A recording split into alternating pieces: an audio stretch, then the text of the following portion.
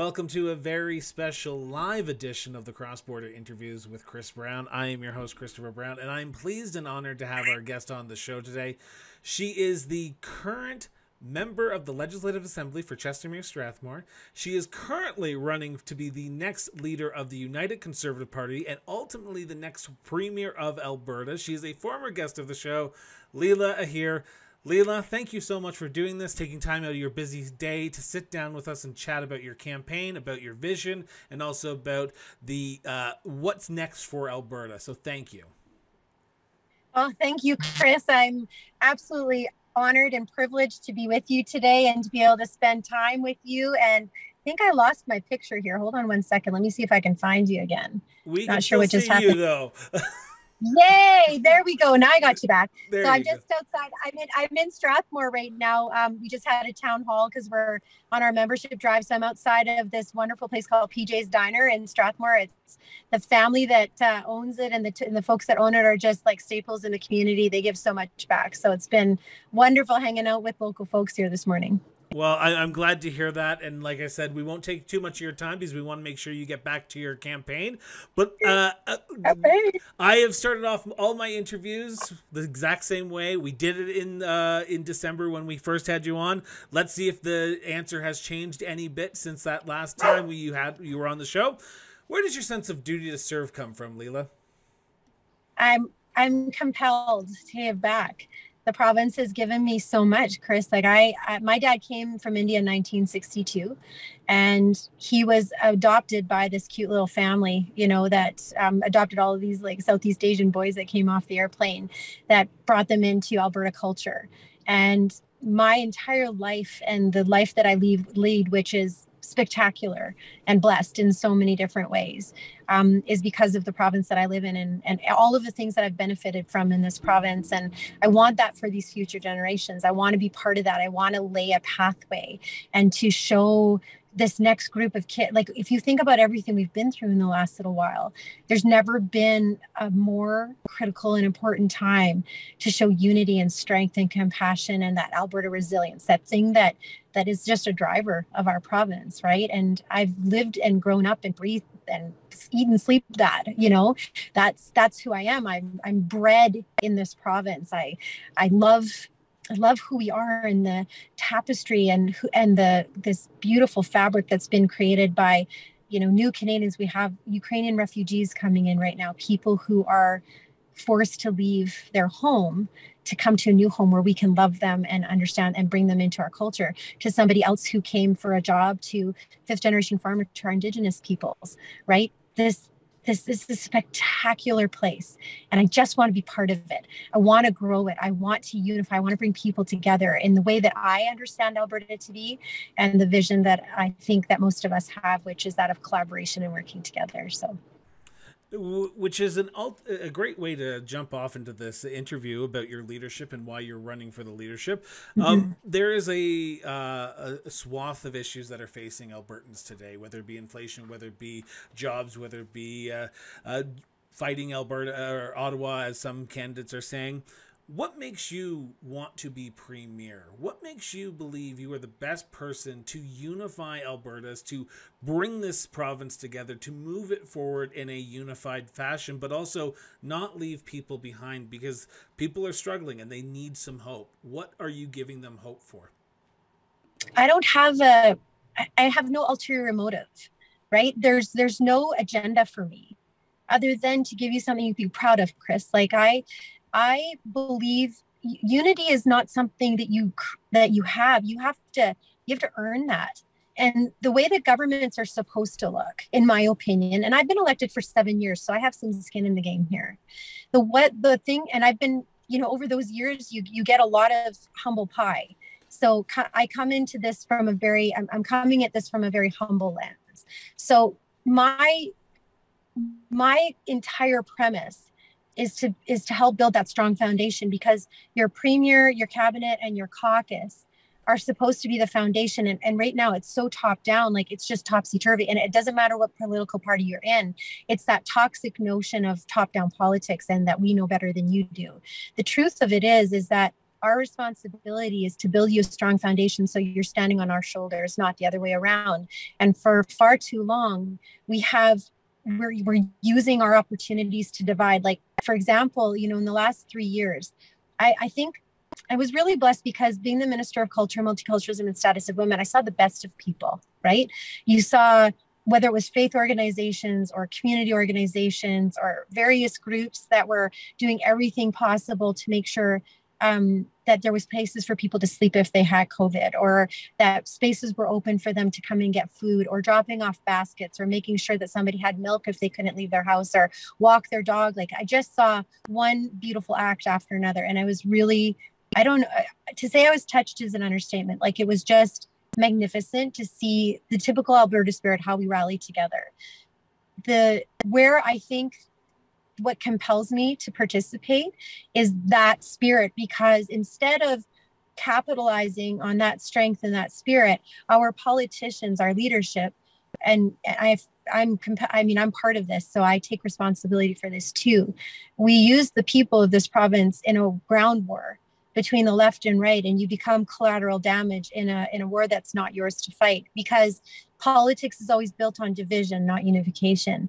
The winning of a team in politics, regardless of what party you're in, is because somebody's bad, not because somebody's good.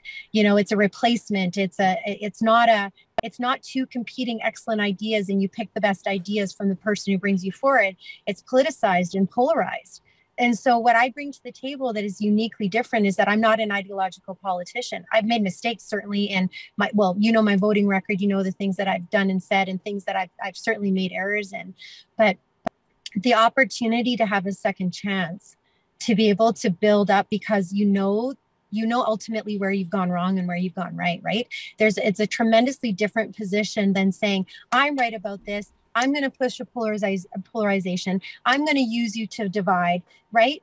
I'm not ideological, so I'm looking for all hands on deck for good policy. You don't need 800 pieces of policy. You need good pieces of policy that are in the best interest of Albertans, not ideological bent that literally you are using the emotions and the people around you in order to forge your own agenda.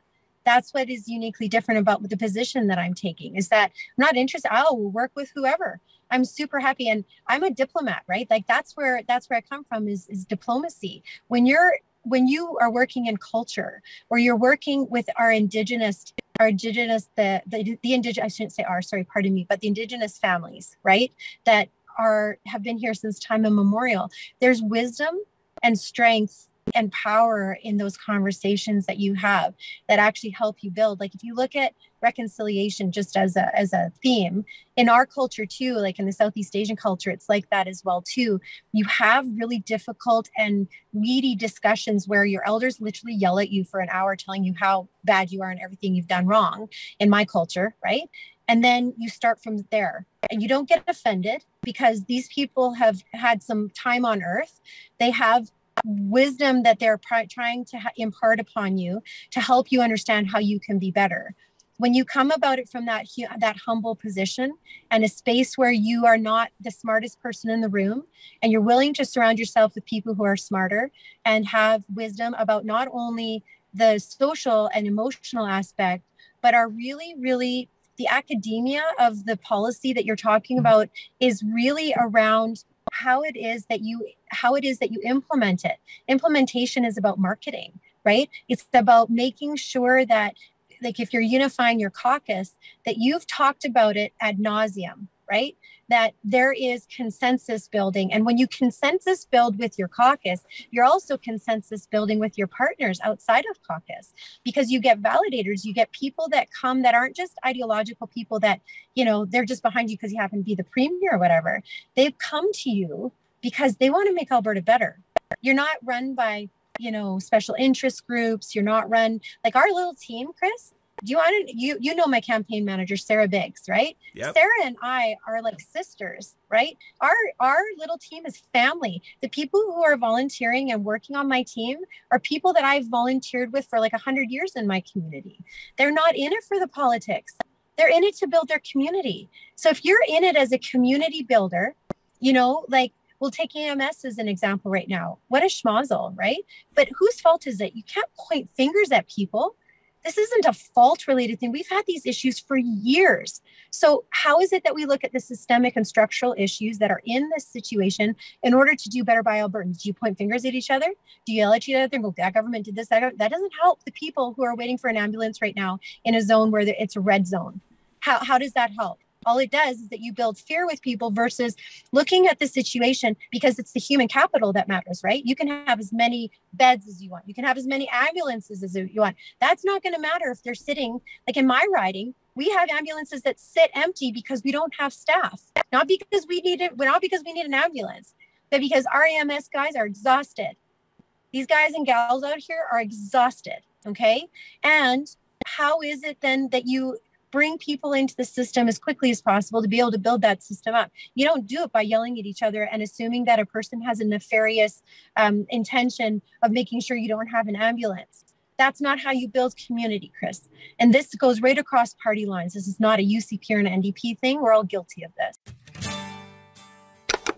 We pride ourselves on going beyond that 15-second soundbite by becoming a backer of the show. With a quick visit to patreon.com and searching cross-border interviews, you can help continue this show. For as little as $3 a month, your support can ensure we grow and bring new and exciting things to our growing listenership. Click the link in the show notes and back the show today.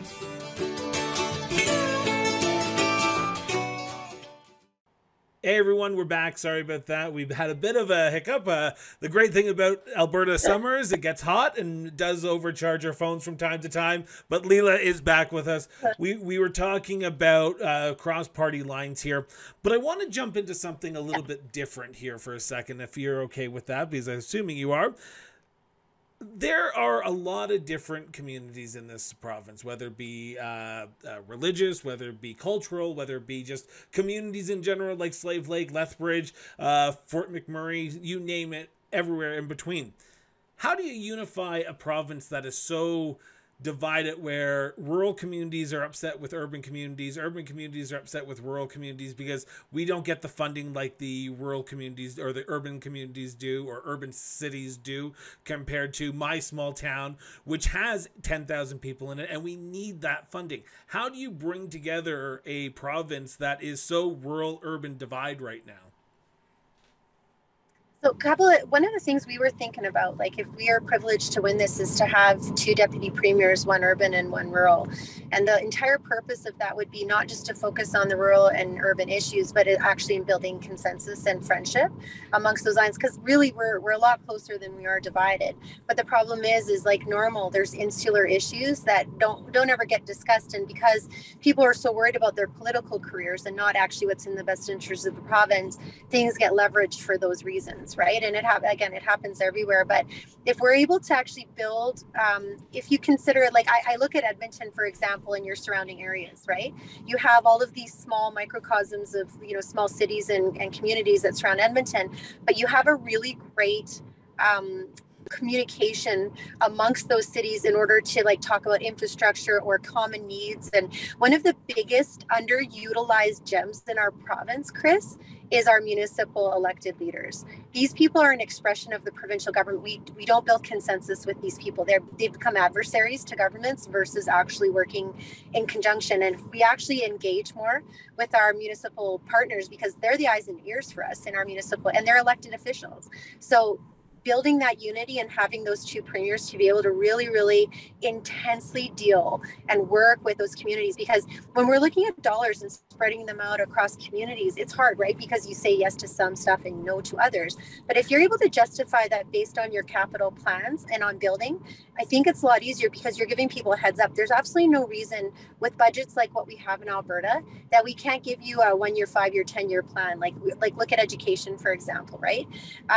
We should be able to, based on enrollment growth, inflation, and all of the things, and population growth, give you an honest idea of what that needs to look like for cost. It shouldn't be a rural-urban divide. It should be based on actual growth, right? And austerity should never impact the education of our children. Like, we need to be able to hedge that stuff out and have a plan to be, I mean, how long have the teachers and ATA and the ASBA and all these are, they've been telling us this for 100 years, right? But until you actually dive into it to figure out, you know, anybody who knows anything about a business, you run it like a business and you give people heads up. There's a transparency issue, right? Because you're always reacting to the necessities of what's happening at the time versus actually giving a plan that helps us to understand where we're going and how we're getting there. And then if changes need to be made, that can happen. But the other thing is too, is that it comes into the entire thing around politics. It's about division again. You're voting based on division versus unification and how it is that we're together. None of us are feasible without the other. There is no food on your table without our farmers, and there is no growth without our cities. And if we work collaboratively together, there's nothing that we can't accomplish, actually. One of the, how do I put this correctly? One thing that a lot of people are talking about right now is the justice system, and I'm doing this whole series that's going to be coming out later in September about rural crime and the issues that are around it, particularly with the Alberta Police Force that has been proposed by Jason Kenney and the UCP government. You talk about utilizing the municipal leaders there, and you and I have talked about this way back at your launch here in Calgary, where the municipal leaders are saying, no, we don't want it, we like our RCMP, we enjoy it. How do you change that up? Because it seems like we have a government who's going forward with it. You're part of that government, but you're saying, let's hold off, let's wait for 2 seconds. Are you advocating for that in caucus right now? Because I know there's the UCP, the government has just announced a website, and you're saying let's hold off because let's talk to our stakeholders. Chris, I would have had to have been asked in the first place. This is the problem. These are top-down discussions that are not even, do you remember I was talking about building unity and working with caucus to build consensus? This is where I came up. I mean, this is like the most natural thing in the whole world, is to build consensus because you do the work. How many municipalities right now have said no to a provincial government? You want to know why? Because we don't know how much it's going to cost. What about the training centers? And I go back to the same thing about EMS. There are human capital.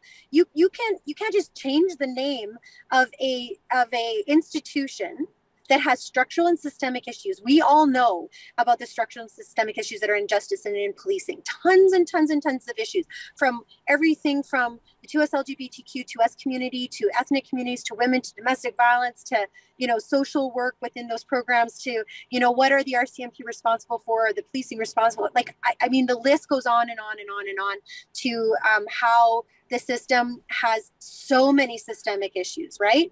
We could write a book about those issues. Changing the name is not going to fix those problems. It's not. And on top of that, where are you going to get the manpower from? Chris, do you remember when we were kids, like when you talked about somebody becoming a Mountie, there was people lined up around the streets to become Mounties. You have to incentivize and pay people to become Mounties nowadays because of the way that we undermine our systems and the way that we don't work collaboratively. Like, if you look at communities, underrepresented communities, just generally speaking across the province, that the actual people who are on the ground who want to make a difference, who are working in diversity inclusion in particular, are looking at the cultural sensitivities. But that's not ever brought to light. Instead, we're fighting over race-based data.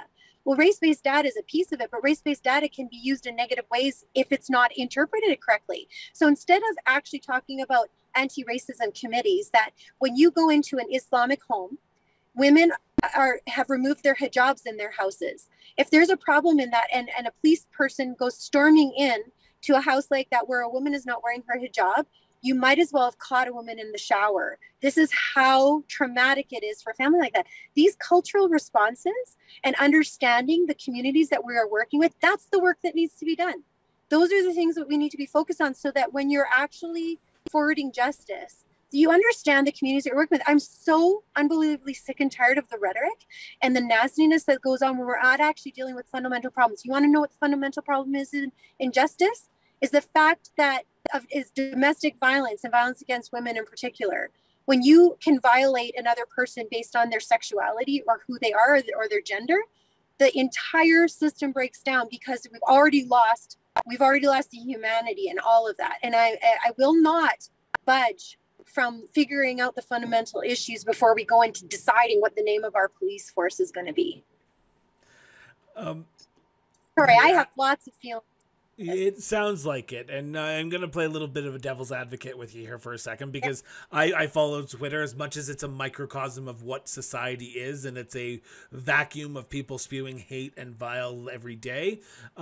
There has been concerns of this government, the UCP government, and the gay straight alliances in schools, a vote that was taken earlier on. I saw your response to that, but I want to get you on the record and put it out Yeah. in verbs because I words on a text tweet does not mean anything to me until you actually say it. Um, Yeah. was this a bad vote for the UCP about not enshrining gay straight alliances within the Education Act?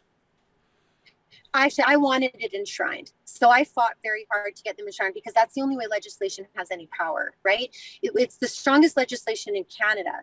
But did we get it 100% correct? Not even close. There's so many tweaks and things that we can change. I'm 100% willing to do that, whether that's changing the language to immediately, to making sure, like the problem was what Jason Kenney said right after that legislation, which is in complete contradiction to the legislation. He said something about how that if a child had suicidal ideations, that it was imperative that we tell the parent of that they're in a GSA. That has nothing to do with the group that they're part of. The GSA or any other group, the teachers already have a duty to care. They have that responsibility already to let a parent know. Who cares what group they're in? And that conflation and those words that came out of his mouth completely messed with the legislation that was actually being there. There's still things that we can tweak, and I'm 100% all in and fixing that. We can take a new fountain picture, whatever needs to happen to make sure that our kids and our families and people who are allies and friends of our 2S LGBTQ, 2S community understand where I come from. And those, I'm 100% in on fixing and tweaking and organizing around that. But I'll also tell you this much, Chris, when the NDP brought in their legislation and they opened that back door for anybody to be able to come into a GSA, that means that anybody who, you could have a far right-wing person who believes in conversion therapy to a predator come into a place where children are vulnerable. And I was never, ever going to vote for that. And I told them that in the legislation. And I said, if you can remove that one piece, I know that you've heard me say this before, if you could remove that piece from your legislation, I'm all in. I would have 100% voted it for that legislation against my caucus. But instead, they chose to keep doing this performative action to allow in the legislation to allow this back door for people to come into our children who are in vulnerable situation that need to be able to find ways to come out and be the best human that they can be and whoever they are, to be able to believe and trust in the human that is being created there. And they would not listen to any reasonable responses or amendments that I could bring forward. So I abstained from that legislation. I did not vote against it. I abstained for that reason because they would not listen. I had several conversations about this, and I'm sure you know that because you're involved with my husband was a member, for transparency's sake. Everyone knows my husband was Ricardo Miranda, the first gay cabinet minister in Alberta. We got married, so on and so forth. So yes, I know all this. Yeah, you're and one of my favorite people. I love Ricardo, and we had a very good relationship throughout this. And I know that he understands why I did this, which is why you don't see him out there politicizing this, because he understands. The legislation that the NDP was brought in was almost perfect. And if they could have changed that one piece and made sure that our children were actually protected, there's no way that you can allow just anybody come in to a children's group on a school campus without making sure that they're there for the right intentions. And I don't believe that anybody had bad intentions, but when this is brought up, you need to take that into consideration. Where we messed up on our side is that instead of stating the legislation for what it was, we had the premier conflating two completely separate ideas, justifying the reason for not for telling parents that their kids were in a GSA when the actual legislation says you cannot do that. So obviously there was an ideological bent there.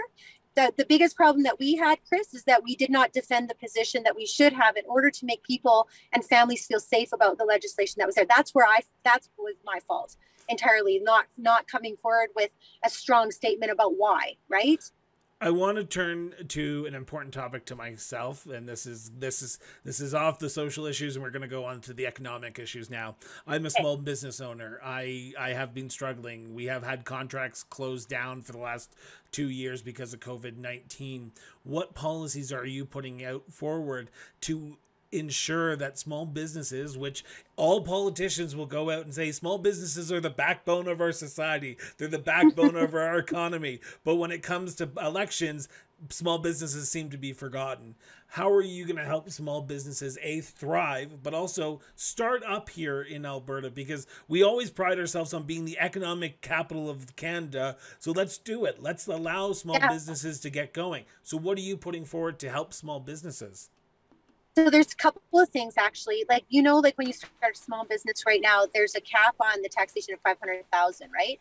We want to raise that cap to 750,000. We still have to parse this out. So I'm saying something to you that I need to consult on more, but I don't mind sharing it because I would love feedback from people for sure. You're never going to hear a Leela Aheer government is going to do this. No, we're going to consult with small businesses to see. So, but that would be for new businesses, not one that are already up and running.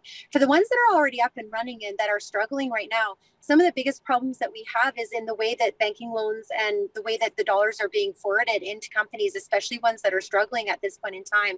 So we've reached out to several banking associations and organizations to see if there's some way that funding, like if there can be funding, like holidays on tax, like on the dollars that you're owing or forward or moving it. This is also a federal issue as well too, as you know, to look at how we do this. The problem is that, as you know, in COVID, the dollars that were forwarded to you all had to be paid back. And there was not enough information on how that was going to happen or when. And now suddenly you're faced not only with the substantial amount of debt from not being able to have your businesses running, but also on top of that, paying back government loans and other things, like whether or not that was for your rentals or anything like that. So we're clearly looking at a multi-level issue. A lot of businesses have come to us and said that even if there was like a holiday, a tax holiday, looking at how we could help, because even that would help for businesses to forward how it is that they're moving. But the other thing is a labor shortage, as you know, huge labor shortage if we're looking at restaurant tourism. And the question that I put to you, because Chris, I don't have an answer for this, I wish I had like a magic wand, is how do we as small businesses empower young people in particular, because that's where there's a huge deficit of work right now, even though we have lots of jobs. How do we empower them to get back into the workforce? Like, what is it that we're missing? And what can we do to help you, I guess, would be to help empower those kids. Because right now, starting off at minimum wage is what we always did, right? We jumped off at minimum wage, we worked our way up the ladder, and then went into usually quite often small businesses on our own. But we've lost that magic somehow with that entrepreneurial spirit. So I think there are ways that we can engage with entrepreneurial spirit by changing that tax piece of like raising the cap to $750,000. But we also have to figure out a way collectively in our communities how we get our youth and even people who haven't maybe worked in a field before back into the workforce, because I'm sure you're facing the same things that lots are, not only labor shortage, but interest in working in these fields and working your way up. So there's an entire work ethic and piece of that we're missing fundamentally on inspiring the people of our province to get into these jobs or into a workforce. There's mental health issues, there's issues of lost jobs, opioid crisis, lots of things that are contributing. So when we look at the mental health side of things, to make sure that we have adequate supports, and again, this isn't about beds, this is about human capital, to make sure we're getting people into the best spaces that they can, so that they're looking forward to having a job, they see the future of their province. So many things that I could talk about that are related. I also think that there's a tremendous opportunity within the banking systems now to look at venture capitalism and angel capitalism. So microloans, right? Those microloans at 1 or 2% make it incredibly, there's a tremendous opportunity when you're only paying 1 or 2% back, maybe over a year or two, to be able to really get your business up and running. And the interesting thing about that is that money recycles back to the system and then goes to another new business owner. And particularly if you've lost a business, if you are in crisis in your business, if you need a hand up at this point in time to get things going, those loans are a lot more easy to manage. So part of what we're looking into is there's infrastructure that already exists in order to do those microloans. So working with people like Momentum and other ATB, other people who have infrastructure. You don't want government running your microloans ever, but but government could be involved in helping to aid in all of that. But again, these are ideas that have come from wonderful people. I wish I could take credit for it, but we really have to parse it out and see how the government would help, how we would pay for that. Because in all honesty, I need to be able to give you like a white paper, right? Saying this is the idea, this is how we're going to pay for it. Are you okay with that? Because you're the taxpayer. I'm simply a steward of your taxpayer dollars. So we had a question come in via YouTube, so I'm just going to ask it. It's off the cuff here. I hope you're okay with that. They want to know your position around cryptocurrency, because we see a federal government party leader talking about it. Have you even thought about this issue? Is it something that's even in your wheelhouse, or is it something that you'd be interested to look at if people were interested in talking about it? So I think cryptocurrency, unfortunately, has been politicized. It's another thing. It's kind of like pipelines, right? Anything that you're looking at, whether it's currency, whether it is any of these businesses, like carbon tax is sort of the same thing. It's this thing that exists but you can't see it. It's not tangible, right? You have to have a better system of transparency. The issue that's in cryptocurrency right now is lack of transparency. You have all of these people buying in. People lost tons of money on it. I don't know, and I'm kind of speaking from as an MLA and of course as a minister, we're not allowed to have investments. We're not allowed to participate in those kinds of things, and we're in blind trust. So I'm coming at this from purely having read into the system and not having participated. My biggest issue with anything like this is the accountabilities and the transparencies. So if there's a way for the system to show transparently how that money is moving, right now there's a lot of people who are invested in it that have money in it that are having access to information that others are not, who are in the ground level of trying to get involved in this. So there's a lot more smarter people than me, I think, Chris, that could probably answer this better. But at this point in time, I don't have a required knowledge in order to be able to say whether I'm for or against. But I can tell you this much. The people who have significantly had concerns about this have really good concerns, because we don't have the information to be able to say, as a government, this is how we're going to manage it. This is what we're looking at to make sure that there's transparency in the system. This is how we're going to make sure that you understand your dividends. There's just not enough information out there. And I get it's new. There's lots of people who are interested, but there's a lot of groundwork that needs to be covered there before I would be saying, yeah, go and invest in cryptocurrency. I just don't think I'm there yet. So my last topic that I want to talk about is inflation. And I think, as you crisscross this province, you are hearing probably from Albertans from corner to corner to corner that they're struggling. People are struggling right now. The cost of food is going up. The cost of gas was going up. It seems to be declining right now, but it is still high. We can't wait till October till a premier here is sworn in. We can't wait till October until the next leader is sworn in. We need solutions now. While it's a federal issue as well, we need someone who's going to be able to work with the federal government on this issue to help fight the increasing inflation rates that we are seeing at the grocery stores and from all sectors. How do you work? How do you work with a federal government like Justin Trudeau or Pierre Poilievre, if he becomes the next prime minister, to address these issues? Because we need some hope, and I keep on bringing back to that hope message, but we need hope that these prices are going to be going down, because my salary isn't going up as fast as the prices are going up. I know. So you nailed the answer to the question, is the collaboration. Right now we have governments working insularly. We knew that this was coming, and nobody planned for it. We knew that it was coming. We knew that based on CERB and dollars that had gone in, even in our own province, dollars that had gone into situations where the banks were telling us that this was going to happen. The fact that no government was ready to be able to handle this crisis, to at the very least look at how it is that we can give some short-term relief, is something that all of us are going to have to live with at this point in time, because of the lack of forward planning. Because the only way to handle something like this, believe it or not, is to stop spending, because it ultimately brings prices down. When you're working in a deficit of product, and you have the war in Ukraine going on, so gas prices are shooting through the roof right now.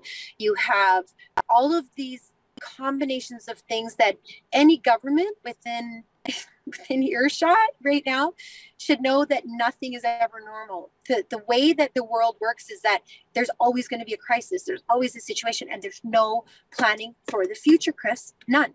So right now, like in our province, and this isn't going to help out immediately, but in our province, like we have $14 billion potentially coming in the next go round. Well, some of that money needs to be spent on services and doing exactly what you're saying, helping out the people. I haven't come up exactly with a perfect plan. I don't think giving checks to people is the right thing. I don't think any of that. It costs more for us to write a check to you than actually like doing a tax cap or helping you immediately in your pocketbook. It's the same thing with the gas tax that you're going to get on your bill right now. So much money is going into the booklet that was written in order to give you $50 back on your natural gas. God knows how much money is actually going to be saved in the whole thing. But the truth is that putting money back into your pockets, either through reduction in tax, whatever it is, depending on your socioeconomic too, because that's also going to be relative to how it is that money is going to help you. But with the federal government, I'm all in collaboration and working. I'm a diplomat. Like that's my job. I don't care who the prime minister is. I don't care. I don't care what party you run for. I don't care. You're going to get a little love of Alberta every single day of your life. And I'm going to be persistent in that. I'm not backing down at all from helping people understand that we are the economic driver of Canada, and that when you help out Albertans, you help out Canadians. And you have to take a look at how the people in our province are suffering at this point in time in order to make sure that we build this collaboration across Canada in confederation. Because the minute that right now everything is about who's divided with who can I say bad things about, how is it that I get involved in order to make myself feel better by pointing fingers and yelling into the air, none of that's happening. And the average person, you and me and everybody else, is the one that's taking the hit for it. So there is an absolute reckoning and a come to whatever God you believe in moment that has to happen here in order for people to see the human content here and the human suffering and the human loss. Any government that is not willing to look at that is not worth their salt and does not deserve to lead you in any capacity. So you brought it up. I'm going to ask the question because I think a lot of people are probably wondering where your stance is. Danielle Smith has proposed a sovereignty act, which would be a tool that she has said to fight against Ottawa's overreach. What's your opinion on this? And do you think it's a legal remedy that the province could use if you were premier? No, I'm just going to be pragmatic because the Constitution, it's basically a redundant copy of the Constitution. So the Constitution already has a tremendous amount of opportunities for massive wins for us if we're following through. And it's not just about going to court over constitutional concerns. It's actually about leveraging the strength of the Constitution and involving our players right across the country, right? Because you need 70% of the premiers to change anything in the Constitution anyway. So what are you going to just suddenly say no? You know, I as much as I would love to believe that's possible, I look to, you know, when Lougheed was our premier here, just to give an example, right? This was in the days of conventional oil and gas, right? And so he was up against Joe Clark, who, you know, was trying to take more of that conventional gas and was trying to change the rules. And so Premier Lougheed created the Crown Corporation, right? And then he had some private sector in order to manage and keep some of that money in the province. I think we can leverage pieces of the Constitution to actually do those kinds of things. That's the way that I look at it. But I'm sort of a pragmatic girl. I'm very emotional, don't get me wrong. But there's screaming into the wind is not going to help. And we have broken relationships here that need to be worked on. So I would propose that we put a task force in Quebec and one in Ottawa. I speak French fluently. We have, you know, close to 300,000 francophones here in Alberta, you know, put together this rock star task force that their entire job is to build relationships with municipal, provincial, and federal governments in both of those areas, to literally pester them every single day with how awesome we are and how it is that we work on our confederation and potentially even our corridors that are necessary for us to see Alberta and Canada in a whole function.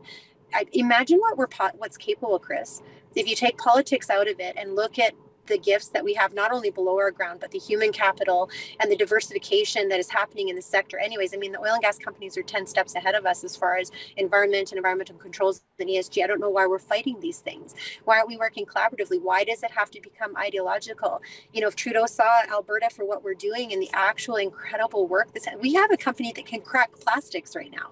turn it into a liquid and put it into the pipeline with bitumen to remove the condensate, which is value add that goes to, that goes to Chicago that we never get back. That's 30% or 40% more in the pipeline that will go, because oil and gas is going to be a super part of the mix, at least for the next 50 years. So we just need to talk pragmatically and really, really show the Alberta spirit. And the Alberta spirit has been lost to politics, and the Ontario, that pipeline of talent and the ability to be able to share, because they have upstream projects that cannot function without our downstream materials. So let's just talk pragmatically about it. Like, do you know why Energy East failed? Can anybody tell you why that happened? It was completely political. And the companies that put money into it, just like, they didn't see any forward movement there, because the politicians aren't willing to sit down and hash it out and figure out, how do we get this done? It's good for Canada, right? Yeah.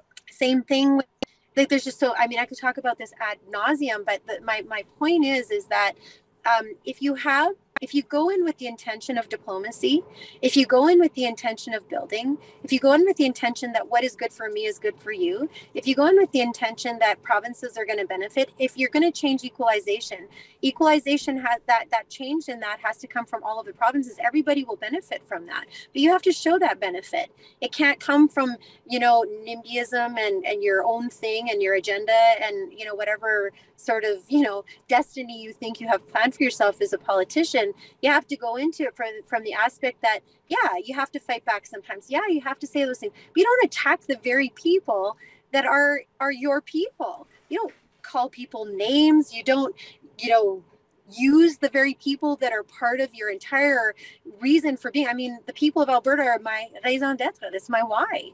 So why would I go and do something that could ultimately hurt the very people that put me into this position? That lens is uniquely different. You're going into it assuming that people are doing things for good. That's a complete and different perspective than the assumption that everybody is bad.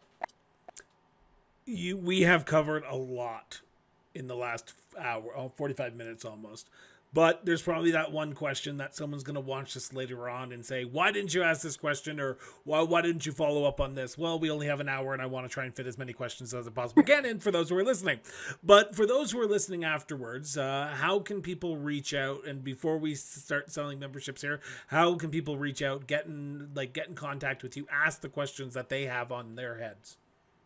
Yeah, so voteleela.ca is my website. Sarah Biggs is my campaign manager. We're a teeny tiny little team, folks. We're not the Harper Jason Kenney machines. We are like grassroots family organization. So it might take us a little bit longer to get back to you, but please email, because we're actually really interested, because we're assuming that you're smart and wonderful and have really great questions and really want to build your province, and that it's not polarized or politicized. We're really interested in what you have to say, because our campaign and our policy is going to be built off what's best for Albertans. So if you have ideas or suggestions, local solutions for local problems, that's what we're looking with. If you're a municipal leader, if you want to get together with us, if you want to hold a town hall, because after today, the work is going to be about making sure that our members know what's going on. And just for your knowledge, Chris, I'm not sure what our numbers are right now, but I can't imagine that we're coming up close to 90,000 members, maybe, if we're lucky. Every person who's listening today, this is not about becoming a UCP member. You don't just put that aside for a minute. It's a $10 membership for you to pick your premier.